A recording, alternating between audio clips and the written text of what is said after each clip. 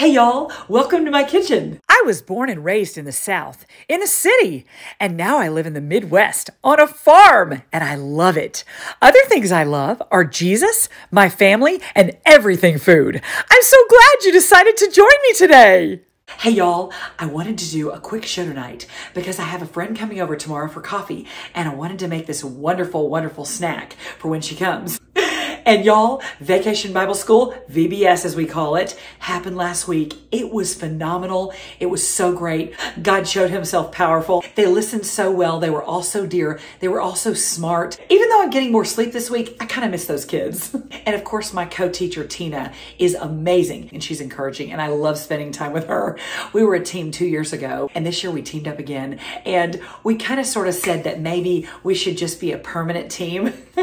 I mean, I don't know if they'll do that, but we sure work well together and we sure have fun together. Also, it was a beach theme and she can do anything creative. She's a nurse, but she can do anything creative. And she actually monogrammed these beach towels for each one of our children in our class. And then they got to take them home as a special memento and to remember their time at VBS. And we always tell them, listen, if you have any questions past this week about God or salvation or Jesus, come back and ask us. We will always try to find out what the answer is. Anyway, tomorrow I'm gonna make the same dip that I made last week for VBS for the kitchen workers. And I don't have kids at home, so I have time to bake a lot. I have time to cook.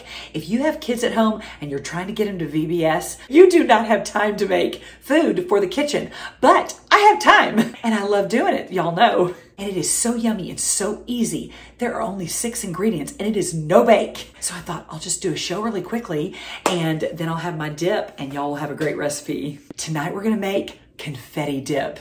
Let me show you what you'll need. Cheddar cheese, almonds, bacon bits, mayonnaise, green onion, and garlic. Are y'all ready to make confetti dip? It's going to be so easy and fast and so much fun and it's so good. But the gals at VBS told me they loved it and they're great taste testers. You got to trust them. We're going to start off with our Hudson and Henning bowl. I miss my precious nephews. I got to have my precious great nephews, Macy's boys, Andrew and Graham here the past week and they are so much fun. And it reminded me when Hudson and Henning were little and boys have a lot of energy, but so do I. So we're buddies. Y'all, 6 ingredients, no bake, 1 bowl, easy cheesy. We're going to start off with 3 cups of cheddar cheese. And y'all, are these not the most precious cups? When we were at Lillian's and Berger's house last week, Lillian gave me these little measuring cups and it's a little cracked egg. Anyway, I love them so much. So 3 cups of shredded cheddar. 2, last one. Then y'all, you just use a package of bacon pieces, not bits, pieces. And I tore the plastic thing off of this and it said all the information. I think I got it at our grocery store beside the mayonnaise. I think that's where they sell these, but you can get bacon bits or bacon pieces and I love bacon pieces. So they're thicker and on this plastic before I ripped it off, it said it equals 6 pieces of sliced bacon. So you get one of these containers. Oh, look at that goodness. I'm gonna save this for my little Rainy Roo. We have a kitchen collection of toys. This will be great. Whoops.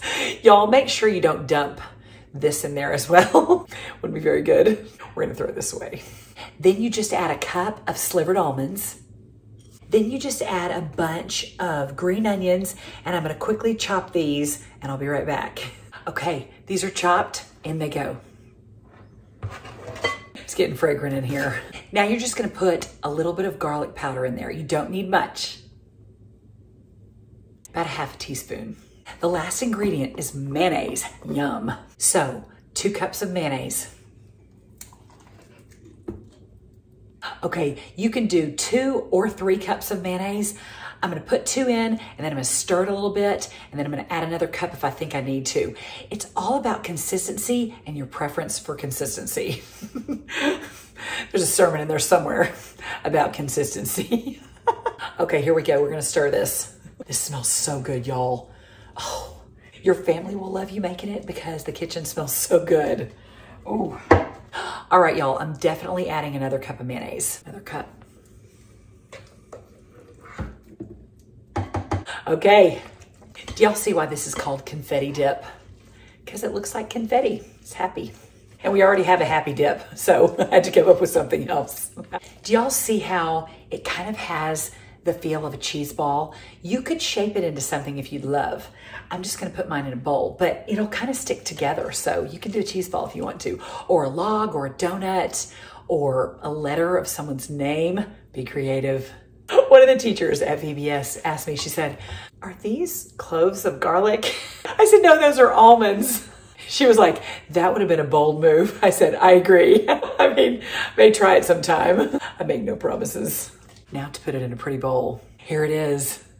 Y'all, thanks so much for cooking with me today and making confetti dip. I hope you continue to have a great week.